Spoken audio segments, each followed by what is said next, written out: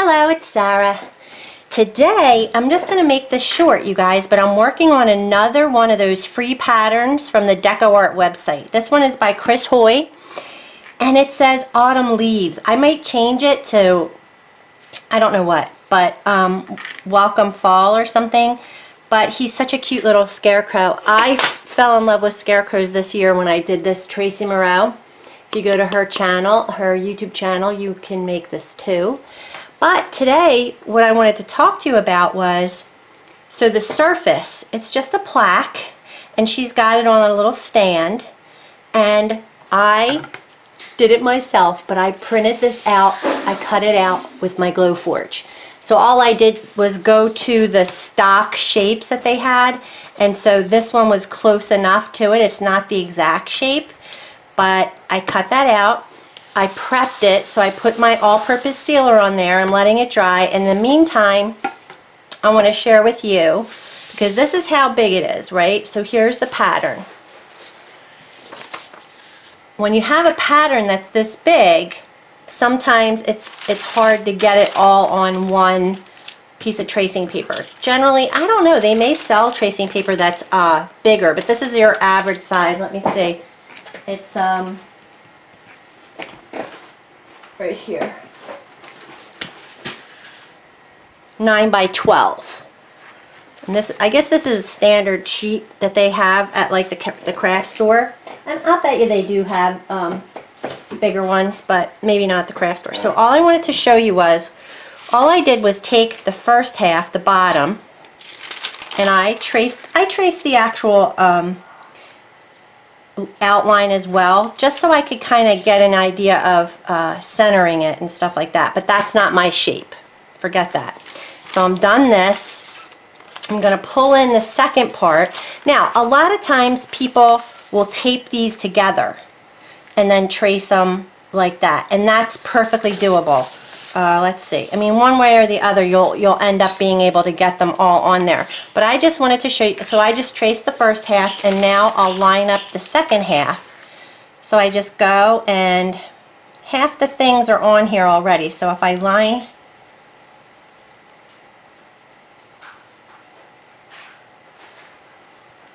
the bird, I love Chris's artwork. Her artwork makes me happy. So that looks pretty close, and it doesn't have to be exact. But I'm going to continue now. And look, I'm able to fit the whole piece on one piece of tracing paper. I mean, not that you wouldn't have been able to anyway, but it's just less fudgy for me to do it this way. So I'm just going around, just so that I can line it up again if I need to. And all I need to do is finish his hat.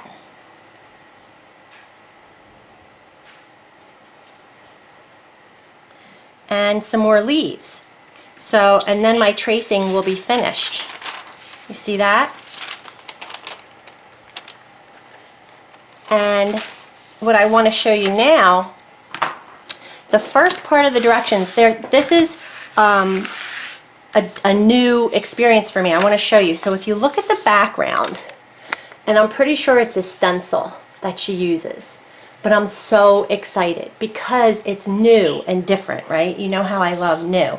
So I'm not going to do this whole piece on camera because you've seen me float and do all that stuff, but I'm going to do the background. I'm going to show you how the background gets done. So here's a picture. This pattern, again, it's free on the DecoArt website, and I'll put a link in the description box. But see, first we're going to I'm going to sponge on the color, and then we're going to load an oval wash brush with thinned honey brown and slip slap some of that color on here. So it doesn't have to be neat, just all washy. And then we're going to stencil. Let's see. Oh, first we're going to float. I don't know, but I'm pretty sure she used, I haven't read it straight through. Okay, she's base coating here. So mainly, let's see. Yeah, the Jacobean floral stencil, that's what she used. Now, I don't have the Jacobean floral stencil, but I certainly have something with all these type of shapes. So I'm just going to go into my stencils in a minute and I'll pull what I need. But I'm just going to show you this effect, and then that's the background. So what I'm loving a lot, you guys, about decorative painting these days, and I don't know when she did this pattern. That's a good thought. Because this could be older. I don't see a date on here. I printed it on the 1st, but it's not, let's see. Anywho, people are using stenciling a lot more in their decorative painting pieces, and also stamping in the background. So that's what I was just so happy to see. So I figured I'd do some of that for you on camera. So I'm going to go away, gather up my supplies, and I'll be right back, and we'll be ready to get this background going. Alright, this has all been sanded, and I wanted to mention this wood is from Home Depot. It's 1/4 inch birch, and I didn't put any tape on it, so this is the burn over that you get from the laser, but I'm not worried about it because we are painting it, and also I'm going to be shading around the edges as well. So in this case I don't need to protect the wood, but like I just cut out this, which is a mandala. They're supposed to be earrings. This is a little big for me, so I only did one luckily, but this is walnut, I think. Anyway, I'm going to try and do this smaller, and it has tape on it so that you don't see the overburn. Anyway, now in the directions it says to use a specialty sponge to apply the buttermilk. Buttermilk is the base coat. And I've been looking all over for my sea sponges because I have them. I have tons of them, and I just don't know where they are. I put them probably with painting supplies, or I don't know. So all I was able to find was this, and I'm sure it'll be fine. I'm going to wet it because I just like, I don't know, don't want it to be super dry. And I'm just going to go into my paint. Oops, just got water on there. And I'm just going to start patting. And I wasn't sure that the buttermilk would cover the overburn, but it's covering it just fine. So I'm just patting this on. And again, this is something that the artist who creates the pattern packet decides in the design process. And there's so many things you can do, you guys. So Chris, and I mean, this is something I've done before. When we did the ornaments, we base coated them with a sponge as well. And I think she just likes that, the texture that it gives. So there are so many elements involved that it isn't one way, you know, or the highway. You can do it however you want. I tend to like a very smooth surface when I paint because when I float, it helps me keep it on point, you know. That being said, this is a different way to go, and because it's different, that's why I'm drawn to it in this moment today, because I'm trying new things. That is my, I don't know what 2021 will bring, but I'm trying to be in the moment and just go with the flow. So I just didn't want to let fall go yet. I'm not ready to paint wintry things yet. This was such a cute pattern. Like I said, I fell in love with that other little scarecrow. I didn't get to go to the pumpkin patch this year, so I'm just going to leave that. I think it's a little bit transparent in some areas, but I think I'm going to leave it. Let's see what it says here. Use a sponge and multi-surface sealer, lightly sand. I did that, and then using the same sponge, top coat the surface with buttermilk. It doesn't say to make it opaque or anything. And then we're going to lightly transfer the main tracing lines. We're going to transfer the details as needed, and then we're going to do the background, which this is what is so cool. This is what we're going to do for the background. We're going to slip slap, and it looks real messy.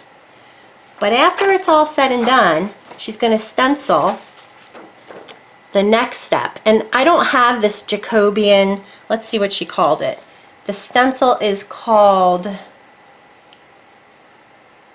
I saw the Jacobian floral stencil. I don't have that specific stencil, but I had these two that were close enough. This is actually called Climbing Vines by Delta, and it's very similar. It has the leaves and the stems and a few flowers, so I think I might use this. It's not probably as filled as that one, like I might have to do it a few times, but I think I'm going to use that. I also found this one. This one's just mainly vines. There's no flowers on here, and I think that would work just fine as well. It's much thinner, and I'm sure I won't get as clean of a I'm going to use this one. I'm making my choice. And I did get this at a craft store. These are the little yellow stencils, I think at AC Moore, which we don't have anymore. I used these on the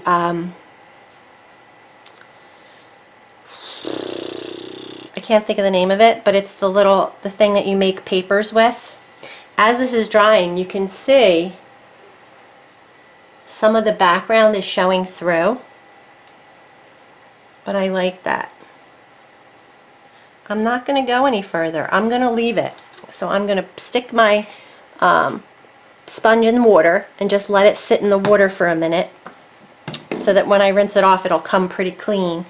And I'm going to sit this over here to dry. I just turn on my little fan. I have a fan on my desk. And the next thing we're going to do is actually trace on just the main, it says trace the pattern onto tracing paper and lightly transfer the main pattern lines using transfer paper and a stylus. So I'm going to do that off camera. I'm going to come back and we're going to work on the slip slapping, the stenciling, and ooh, paper towel. Ooh, wipe the brush over the paper towel to, oh okay, gently dry brush. Repeat to cover the entire background and let dry. Ooh, then we're going to do something else.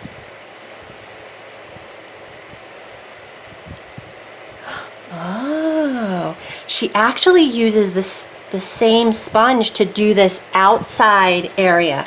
So I'm just going to complete this background with you guys and call it a day. Alright, so I'll be right back ready to do the next step. Alright, everything's dry and I have traced on the main drawing lines. And when I looked at the pictures, which is another good tool for you guys, look at the pictures and say, this one happens to have all the good pictures. With each step there's pictures. So I left off the leaves, but I did put the main tracing lines on. The next step is to load an oval wash brush with thinned honey brown. Using a slip slap stroke, cover the background. So load the oval wash brush. I want to see what size she put down for this oval wash brush, because I am going to be using a flat, and an oval makes more sense to me. Like I just got this one. This is my biggest one. I have a 1/2 inch oval wash. Let's see what she said here. A 3/4 inch oval, a 3/4 inch oval wash brush. So it's a bit bigger than this, but I think I'll be able to get the effect. I wanted to just share. So this is a this is a 5/8. Oh geez. Anyway. I think I'm good. This is a 1 inch. She actually wants it smaller, so I'm going to go ahead and do what she suggests. That's the thing. If you do what they say, I'll get the desired effect. So I have honey brown. Always shake up your paint. It says with thinned honey brown. So I'm going to put it on my paper plate. And I'm going to get some water.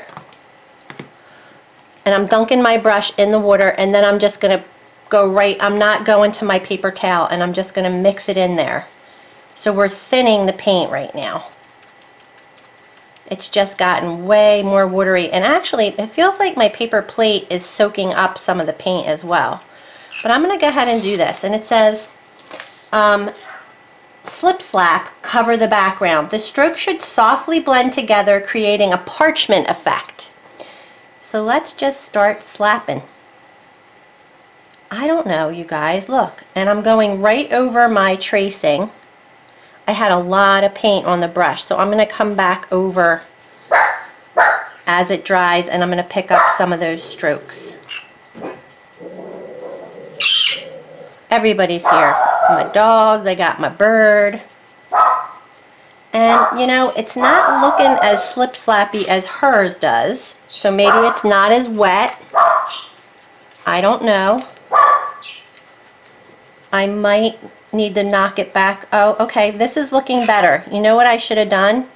I should have rinsed my brush before I did it. You know what? I'm going to take a butt wipe, and I'm just going to wipe this off as best I can, because I think I know, because I'm a heavy hand, I don't want to overdo it too soon. We still have to stencil with this color. So I'm thinking it needs to be more like that, like a very subtle. See, look how it's subtle. Mine was really covering too much, so I am going to rinse my brush. Okay. I still have, I'm going to put a little bit more paint out, and I'm going to make my puddle, and then I'm going to rinse my brush off so that I'm not using any of the paint from my brush right now. So see, I'll show you what I'm saying. I'm just making a puddle, and I have a ton of paint on here, but I'm going to just add a little more water, and then I'm going to rinse off my brush and just go into it and load it right from this puddle. That's going to be where I'm going to be more successful. And now you can see how sheer it is. And I'm trying to slip slap. Slip, slap, slip, slap. Sometimes when you make the noise, it helps. But this is, I think, what I wanted. I don't want it to look covered, like I'm covering it. And I'm kind of skipping over the main. I don't need to really go on top of my scarecrow as much, because we'll be base coating there. But all around where the leaves are going to go, I had to alter the pattern a tiny bit. See, I think that looks good. Now I'm happy. Because, anyway, what was I saying?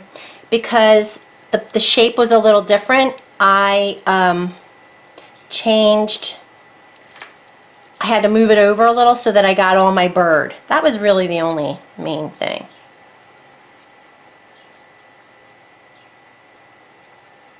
I'm just letting those stroke marks show up a little bit more.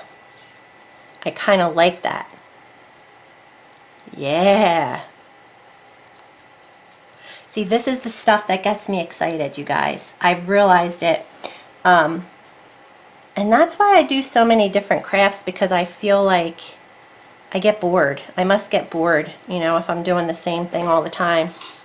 I gotta let this dry. Wow, I like it though. Yes, yes. Oh, I like it. I'll be right back when that's dry, and we'll do the next step.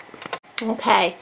It's dry. The next step is to stencil. So I'm going to go to step 4. Says, position this floral stencil and secure with painter's tape. Load a stencil brush with honey brown and wipe the brush over a paper towel to remove the excess.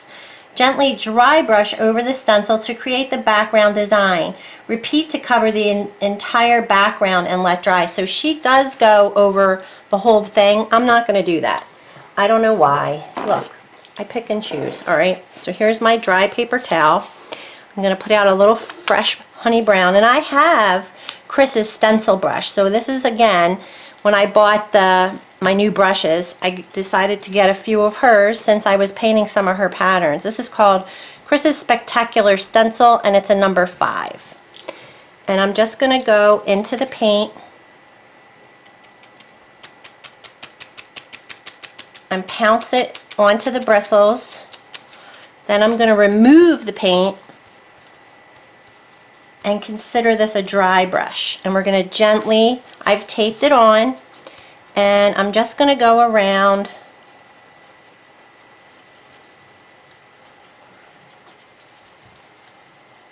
kind of making little circles, and I'm not really focused on going over the scarecrow as much as I'm the background. Now I feel like I need more paint, so I'm just going to lift up. Oh, that's showing up though, but I see I could go a little darker. So I'm just going to load again.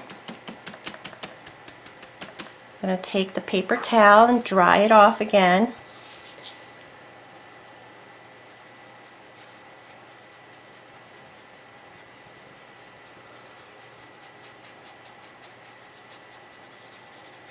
I think I'm going to get a little more paint out.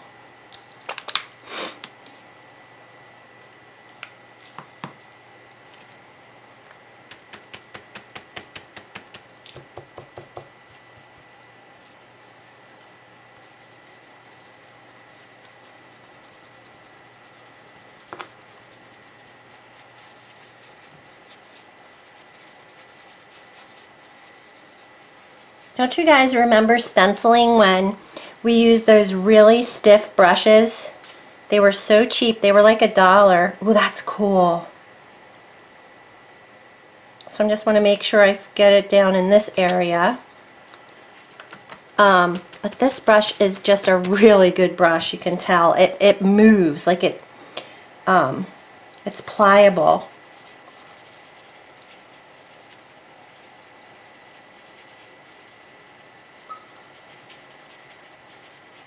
You want your paint to be dryish because otherwise it bleeds under. And this is a very thick stencil as well, so sometimes I don't know if the thinner stencils are better, but I'm getting there. I think I'm going to finish up here because that's like right on top of his hat area.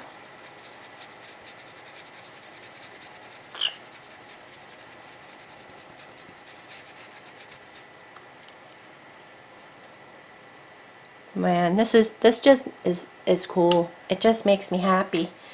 I might be ready to move it. Let me just go a little darker here too, and here. I think my paper plate, it's just a cheap paper plate. I might need to use something different because I think it is soaking up my paint into it.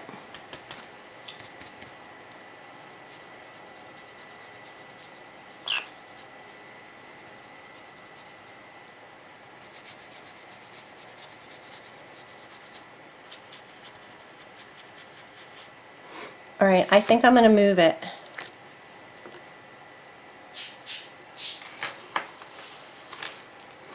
I'm going to need some here and here. So I think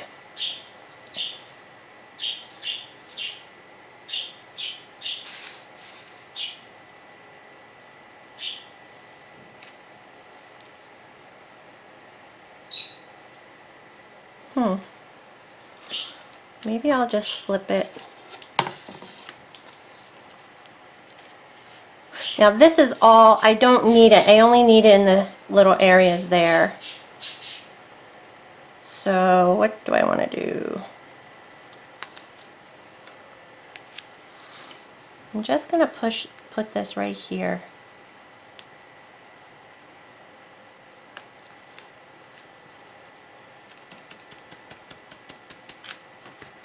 See, if I had that Jacobian one, I could just do the whole thing and it would fill the piece, I think. You know what I mean? Because I don't have it, I'm not able to, I like that though, okay. I just need some over here. I think I want to put that flower right here.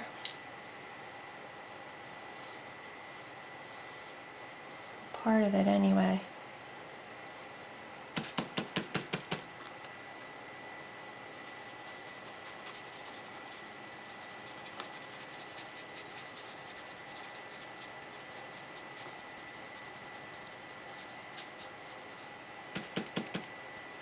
I stopped wiping it on my paper towel because I don't have enough color.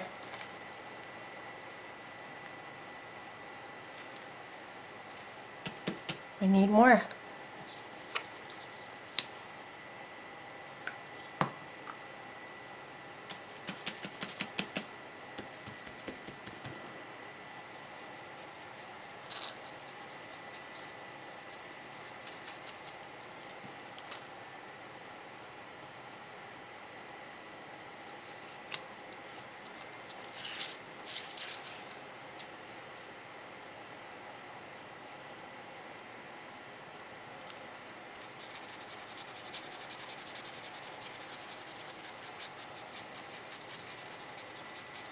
This is like right above his arm. This is his hat. So I think I'm good because there's going to be leaves all around the edges. I'm going to stop. That's pretty cool, right? I like it so much. It makes me so happy. So let's see what the next step is. Number 5. Load the side edge of the damp large specialty sponge with antique maroon, keeping the sponge flat on the surface with the paint facing the outer edge. Use a circular motion to float around the outside edge and let dry. This could be difficult. I'm a little nervous of this, but I rinsed off my sponge already and I have antique maroon, and if I don't like it I can always float. I'm going to get this dry first so that I don't lose it, and I'll be right back. Okay, I'm going to dampen my sponge, so I just dipped it in the water and I'm going to give it a squeeze.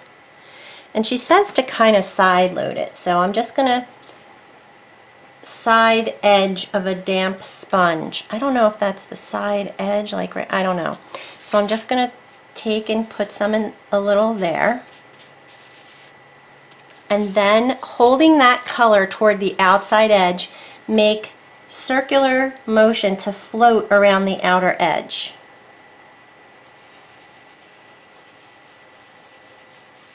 Yeah, that's not going to be good. There we go. I had to utilize the, yeah, I don't know. I don't know if this is going to be my best friend here. It's not working. Well, once I take the sponge and I kind of smudge it, I don't love it though. I think I could have probably floated it better.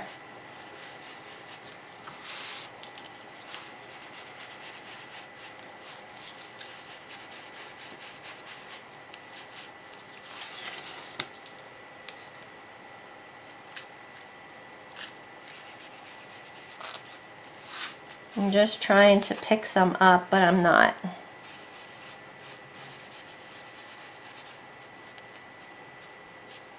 I don't want to lose all that stenciling we just did, so I'm trying to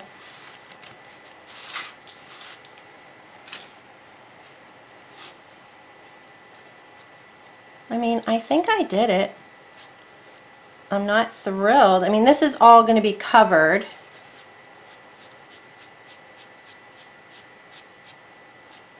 I'm just trying to get it off a little.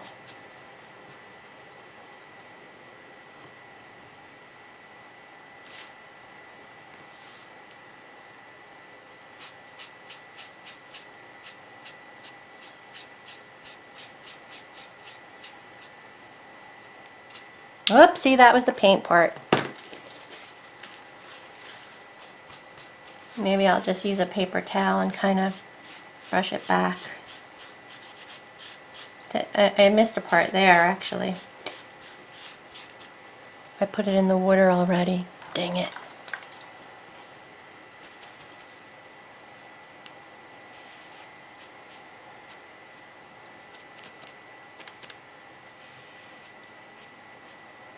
Sometimes this is why a class is really good, because you can see, like, seeing how she does it really helps you understand it better as well, you know. So let's see, his arm, this is his arm. This is the only patch that's the background. This is the background. That looks good. I kind of want this to be less, like I want to brush it away a little bit.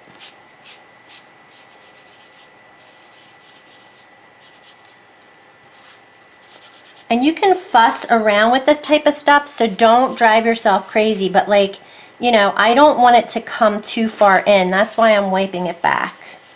But then you lose the floated look of it, so I go back in with the color as well.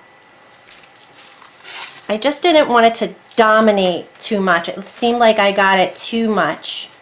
So I'm wiping it back. I'm going to make it more subtle somehow. But having the teacher show you, maybe I should have been pouncing, but she said circular motions. I kind of think that looks cool. And then I'll adjust, I'll add floating because I know how to do that much better. But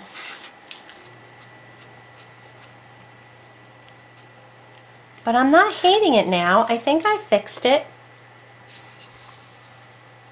I can definitely float it, so I'm going to leave it. It definitely doesn't look like Chris's. It definitely looks more, but I can float and get those edges way darker.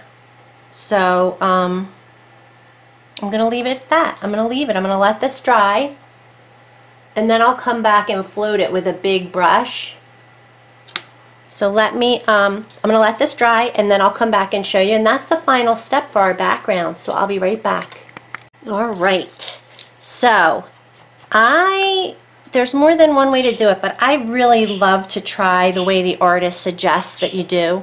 So, just know that, you know, especially taking classes is so awesome because you learn a different way that you would not have thought of necessarily, you know. But I'm just going to float. So here, I can just really get the edge nice and dark.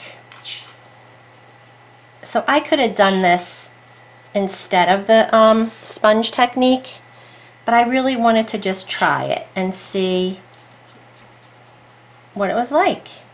And I enjoyed it, and I got most of it. And maybe, what's her name, Chris, isn't the best at floating and doesn't want to float, you know, that area. But because I know I'll be able to get it, that's my go-to little trick there. Look, so I'm going to stick that dark color right there and get it right here.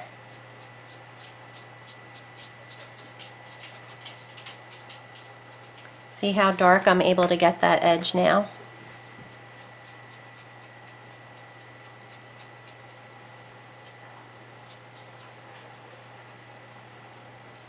And there you go. I think that's what hers looks like. I was able to get it with floating. Alright, you guys, so that is how to create a background for a decorative painting piece. I am going to continue on with this project. I cannot wait to see my little scarecrow. And don't forget, you can go over to decoart.com and get yourself a free pattern and play. Alright, and enjoy this beautiful fall day. It's about 75 degrees in New Jersey. Alright, and thanks for watching.